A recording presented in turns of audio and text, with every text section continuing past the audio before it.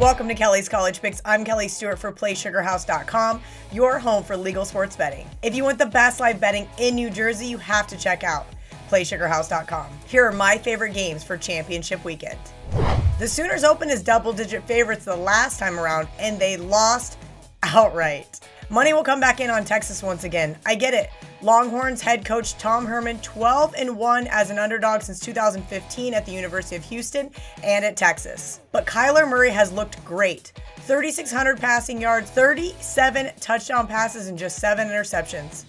The issue that I initially had with laying over a touchdown with OU is their defense. And while Mike Stoops was fired after the last time these two met, not a lot has changed on their defensive front. I do like Oklahoma to finally step up defensively and get one back here from the Horns. Oklahoma minus 7.5 is the play.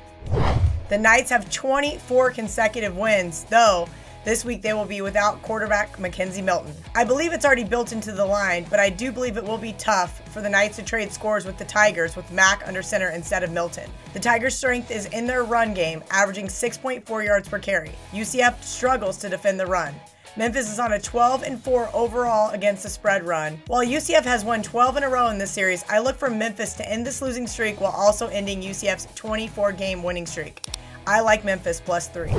Alabama blew out Auburn in the Iron Bowl on Saturday, and a week and a half ago this line was minus 8.5. Now Georgia's almost a 2-touchdown dog in the SEC championship game. No one even seems to care how bad they beat Georgia Tech last week. I get it, Alabama is 4-0 straight up in their last 4 games versus Georgia by an average winning margin of 11.5 points. The Crimson Tide averaged the second most points per game in the nation at 49, while surrendering the third fewest points per game at 13.8. Offensively, they're led by Heisman Trophy favorite Tua Tagovailoa, who has thrown for 3,100 yards, 36 touchdowns, and just 2 interceptions. The Bulldogs have had this game circled since they lost to Alabama last year in the national championship game. I expect to get their best performance of the season. I understand Bama is 8-4 against the spread this year, but I'll buck the trends here and ride with the Georgia Bulldogs, getting 13.5. Pitt's game at Miami last week kind of provided a blueprint for what we're likely to see here in the championship game. The Canes lead the nation in tackles for a loss and had 14 against Pitt. Clemson is a close second. Pitt ran for only 69 yards versus Miami, and guess what? Clemson again ranks second at stopping the run. Pitt is not capable of winning through the air. They've only topped 200 yards once this season. I believe Pittsburgh will struggle to score.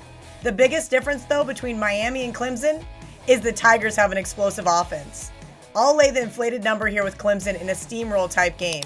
I like Clemson minus 26.5. After an impressive win against Michigan as an underdog at home, Ohio State heads to Indianapolis to take on an 8-4 Northwestern team as a double-digit favorite. This is Northwestern's first time in the Big Ten championship game. They've come a long way since losing to Akron. And given how good the Buckeyes looked against the #1 defense in the country, it's hard not to like them here. But the Wildcats have a solid defense themselves. I get that they simply don't have the firepower to keep up with Dwayne Haskins and OSU's prolific passing offense. I've had a great read on the Wildcats all season. They play up or down to their level of competition.